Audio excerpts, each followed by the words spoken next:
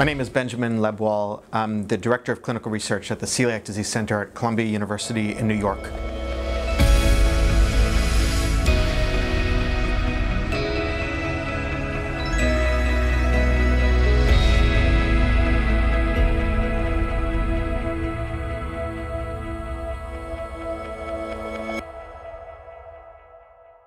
I'm an adult gastroenterologist. I've been a practicing gastroenterologist since 2010 when I completed my training clinically and also in epidemiology and research methods. So one thing sort of led to another, and I found myself a gastroenterologist who specializes specifically in the diagnosis and treatment of patients with celiac disease.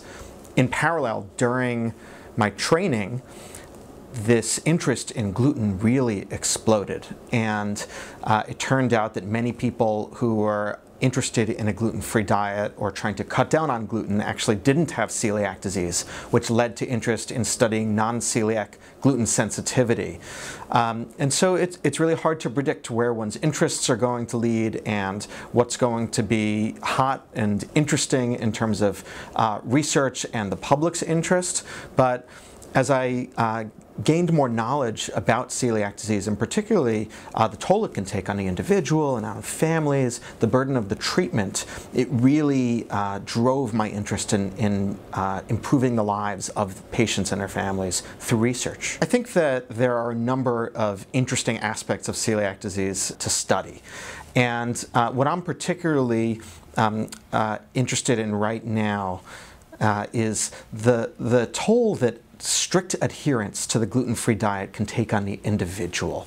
Right now, the only treatment we have for celiac disease is a strict gluten-free diet for life. We're hoping that that will change with the advent of non-dietary therapies, but it's really hard to predict the future in terms of when those will be available, how they'll be used, and how that will change the face of living with celiac disease. For now, patients need to meet with the dietitian who's knowledgeable in the gluten-free diet, and they need to navigate various scenarios: eating out, traveling, social circumstances, ingredient checking, talking to waitstaff, etc. And some people really use this as an opportunity to sort of exercise their self-confidence, and they thrive in that role of self-advocacy. And it's really extraordinary to see some patients in action. But others really have trouble with it, and it's not a job that they signed up for. They didn't choose to have to deal with this.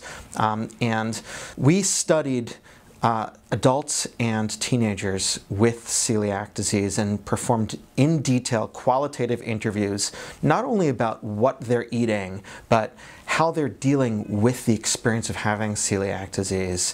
And in this study, we divided patients according to how vigilant they were in terms of their efforts to stay away from gluten. We recently compared patients who we classified as hypervigilant. It's not a way to cast judgment, but basically these were the ones who were the strictest group that we could find in those who we interviewed. They perhaps avoided most or all restaurants, for example. They would not take what we would consider calculated or mild risks when making their choices in terms of what to eat. What we actually found was that they reported a worse quality of life, and this was driven by worse mood overall and a worse perception of the burden of living with celiac disease with regard to how it was limiting patients. So in a way, these results are troubling. They are a downer. They imply that strict adherence, which is the treatment we have, comes at a cost. But with every crisis comes a potential opportunity. First of all, we see this as further ammunition to push for non-dietary therapies. And we see the burden of treatment when we're talking to funders, those who are investing in non-dietary treatments, anyone who's interested in studying celiac disease. We show them that the current treatment fundamentally is limited because of what it can do to people's quality of life. We have to admit, there are people who have celiac disease who feel perfectly fine right now. Some patients with celiac disease are undiagnosed and they're going to the doctor, they're not being tested, and it's our job to raise awareness among patients, among healthcare professionals, to get those patients diagnosed and treated and on their way to good health. But we have to acknowledge there are also patients who are doing well, even though they have celiac disease, perhaps a mild form of celiac disease. And we don't yet know whether it's our obligation to reach out, identify them, diagnose them, and put them on a diet. Are we serving them well by putting them on what we have to acknowledge is a difficult diet? And that's really something that we need to study more. We also know that even patients whose symptoms get better and whose intestines heal on a gluten-free diet, many such patients find the gluten-free diet severely unsatisfying and limiting, both socially, in some people economically because of its cost, and also because of the toll it takes on energy level because of the constant concern about where one's next meal is going to potentially be safe or potentially unsafe. And so the gluten-free diet is not satisfactory as a treatment.